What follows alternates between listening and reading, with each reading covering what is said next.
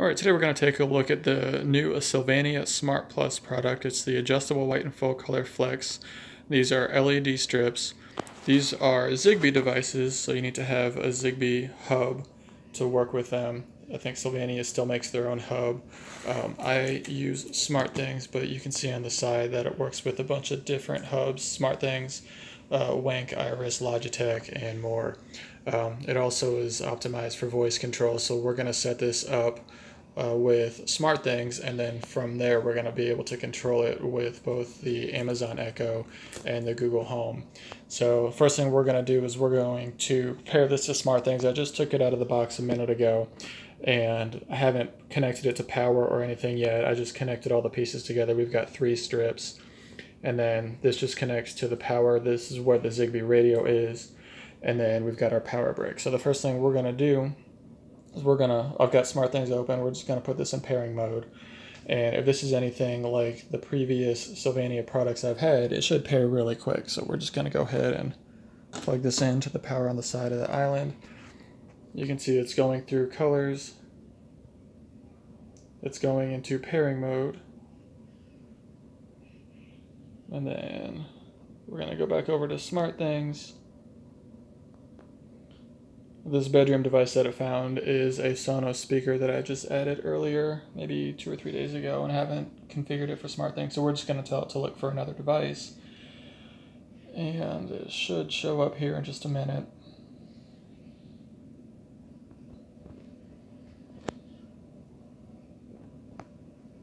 Okay, for some reason it's not pairing, so we will hang on for just a second. Okay, all I did was I just saved the pairing on the other device, that Sonos hub that it just found, and before I could even resume the video, it found the flex strip. So it's really, really easy to pair, just like all the other products made by this company. As soon as you plug it in, that device is going to go into pairing mode, so as long as your new device is looking for a hub to pair with, it's going to connect real quickly. So we're just going to rename this for testing purposes. I'm going to put it on my bookcase. So we're just going to call it bookcase lights. And then done. And save. That's all we need to pair. And then this will vary based on the hub, but I've got SmartThings, so we're going to go into the living room. We're going to add this to the living room. Settings, I've already got a bunch of stuff here. We'll add a device. And then we'll scroll up. The bookcase lights are what we're looking for. We'll add that. Done. And there we go. So it's already connected. So this will control it through SmartThings really easily, on, off. And then we can back up a little bit. And now since these are color changing lights, we can control on, off, but then you can also hit this color wheel here and pick a color. So we're looking at a blue here.